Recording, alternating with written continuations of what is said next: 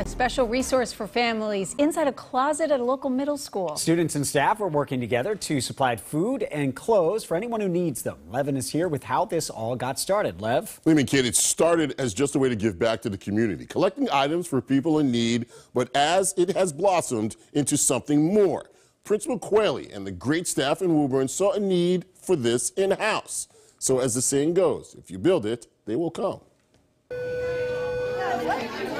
It's a great resource for students and families in need at Daniel Joyce Middle School. With COVID, we realized how important it was and how in our community in Woburn, the need for the food and the clothing. For the fourth consecutive year, the Joyce Exchange is open for business. This is a quote-unquote closet in the school that provides food, toiletries, clothing, and footwear, and it has been doing so since 2000. This year has been very popular. We've had a lot of kids come down here.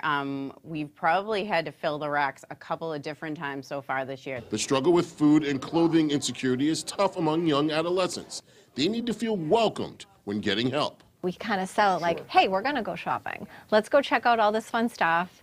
And they come down and they're so happy and they're like, oh, I can take this. I'm like, yeah, it's yours. If you like it, you want it, put it in the bag and take it home. And it's not only the teachers and guidance counselors that are taking part. The students are helping as well. I'm so incredibly proud of my 8th grade students. It started with lessons on food and clothing insecurity, and they were very excited to get in here and beautify the space. It's a perfect place for help at a time of giving. I think it's important that the kids feel safe coming in here, that they have trusted adults that they know want to help them. We want to help our community and make sure that kids come to school feeling proud of what they're wearing and that they have some extra food on the table.